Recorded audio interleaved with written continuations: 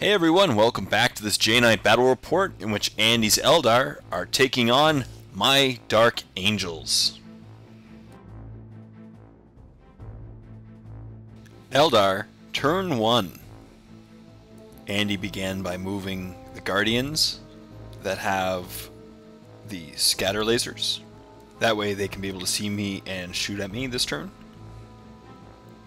This particular squad has 2 different controllers for that platform, and I have to kill both of them so that it can't fire anymore, which is kind of tricky the way he positioned them. The Dire Avengers then move up their full 6 inches so that they can also open fire at my guys. And they are quickly followed by the Avatar, who also moves up just to hide behind them a little bit. He's eager to get into close combat and rip apart some guys. The next step was obviously to move up the Banshees. They are close combat monsters, basically, so you want to get them in close combat as fast as possible. He just decided to screen them with the Dire Avengers.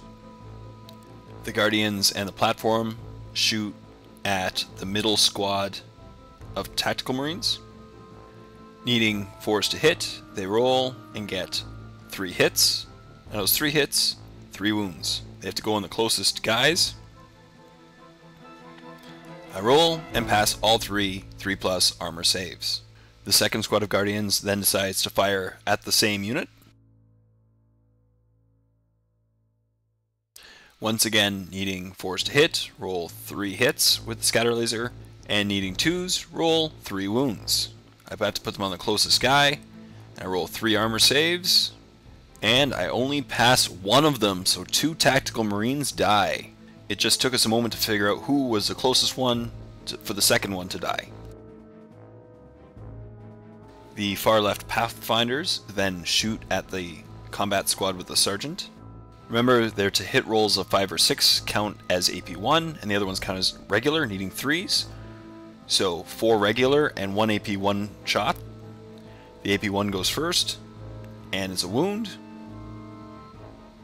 And out of the regulars, 2 wounds. I roll the 2 normal armor saves and fail 1, so 2 of my squad dies.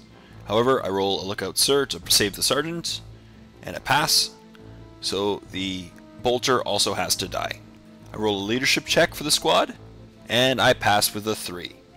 The second squad of Pathfinders then shoots at my Bikers. Same rules apply, needing 3s to hit, 5 or 6 is AP1, and they roll a lot of AP1s. The AP1s then go, and 1 wound of AP1, so the front biker has to die. However, they are fearless, so I don't need to roll a leadership check. The Dire Avengers then run 5 inches, and run right towards me in the center near the objective, followed by the Avatar running 3 inches, and following suit with them. And finally the Banshees also run. And they run 3 inches to perfectly fit behind the Avatar. Dark Angels, turn 1. Let's see how I can respond to all that shooting from the Eldar.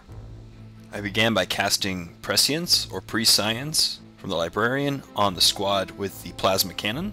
I roll a Psychic Test and pass, so they get to reroll the scatter distance and to hit rolls. Realizing they're in trouble, I run the small squad into cover 5 inches.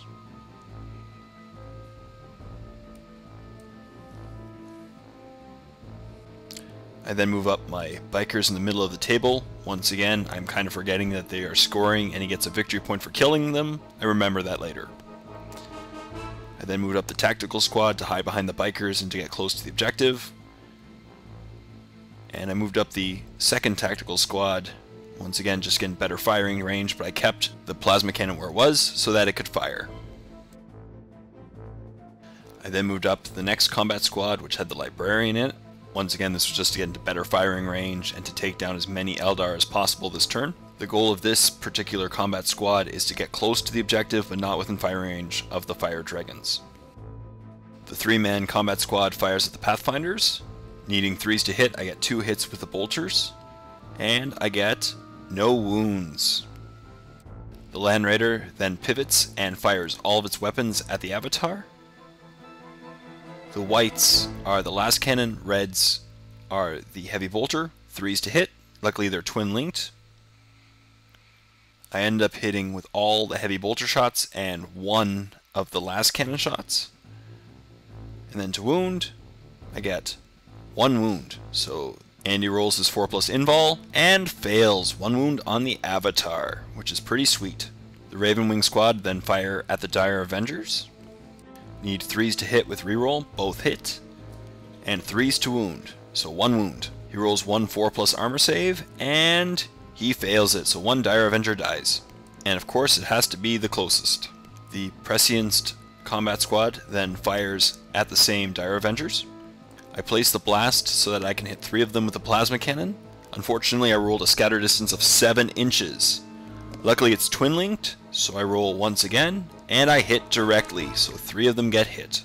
And he rolls 3 5-up cover saves, and fails 2 of them, so 2 more Dire Avengers die. And also the gun did not get hot.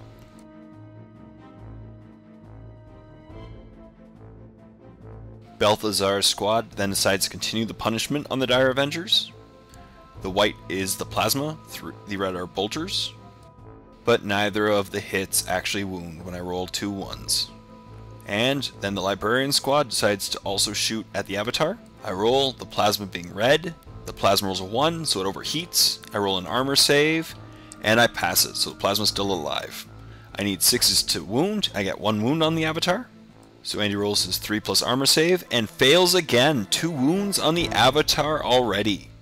So here's what the table looked like after 1 turn. As you can see, most of the squads have just moved up, the Dire Avengers have taken a hitting, and the Avatar's lost half his wounds. And on my side, I've lost 1 of my bikers and half of 1 of the combat squads. So not a lot has happened turn 1, just a lot of move up and preparing to shoot, but things are looking okay. So when you're ready, click on the link below to go to part 3 of this J-Knight battle report.